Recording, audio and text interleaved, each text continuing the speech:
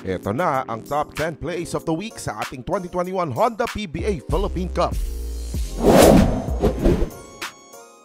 Maroka, ginamitan ng sidestep si Chris Newsom, sabay dukot, may kasama pang foul. That was wide open, hindi lang naipasok ni Newsom. Oh, that's a pretty drop. At yan ang Magnolia concept na kakilala natin change direction, mali pa yung mga paa, pero walang problema.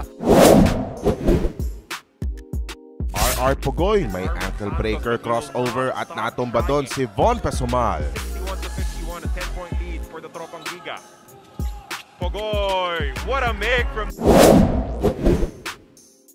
Tumira ng mahirap na fadeaway 3 si Mikey Williams sa harap ni Arwin Santos. Takes the move, tough 3, fall away, that's good!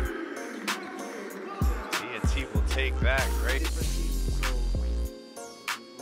We haven't thought about them at all. We haven't thought about the finals at all, like Roger said.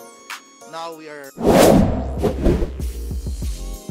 Melvin Abueva, nilabanan ang tatlong Meralco player para mapasok yung putback.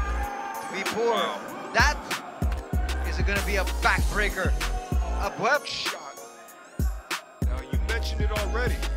Free throws are big, but you got Calvin Abueva, the beast, to clean things up. That was a big play. Napakahirap ng bounce pass ni Chris Newsom para kay Mac Bello. Nice pass by Chris Newsom. All that traffic. Let's take a look at this bounce pass between two defenders. That's like a Magic Johnson pass. Ryan Reyes, tinapal ang tira ni Alex Cabagnot at tinapos ng reverse layup sa kaliwa. Alex drives middle, blocked by Reyes, and he completes the stop. Ryan Reyes then turns it the other way. A nice little reverse move. Ryan Reyes, who has done so well throughout his career. Look at this big-time block coming from Ryan Reyes, and then starting the fast break attack, going baseline, hitting that difficult reverse layup. Ito ang putback dunk ni Troy Rosario sa mintis ni RR Pugoy. To the hoop. Troy Rosario follow-up jam off the Pugoy miss. Break, Troy Rosario. Very rare outburst of negative emotion from him. This was a positive follow-up jam. Terence Romeo may love pass para sa two-handed dunk ni CJ Perez. Here in the third quarter and oh! Eye in the sky. CJ Perez. Take a look at the last play. Here you go. Spectacular eye in the sky play. Playing with so much chemistry are these two young players for San Miguel. Terence Romeo dishing off a timely assist pass and alley-oop at that to CJ Perez. Sa runner-up play, Mikey Williams na naman umatake at umupo sa ere para maiwasan ang depensa ni Chris Ross. Against Ross, one-on-one on the run. Mikey has to get...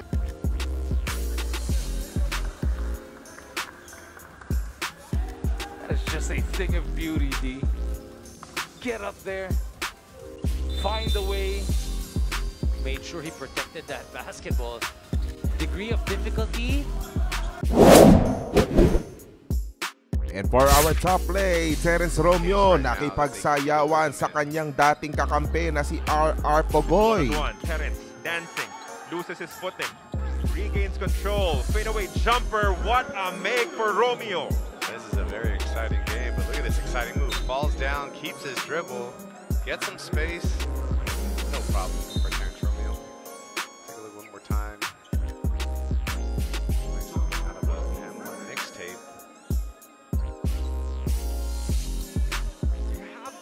Applaud the effort coming from... Ito ang ating top 10 plays of the week presented by Smart. This is Jay De La Cruz at finals na!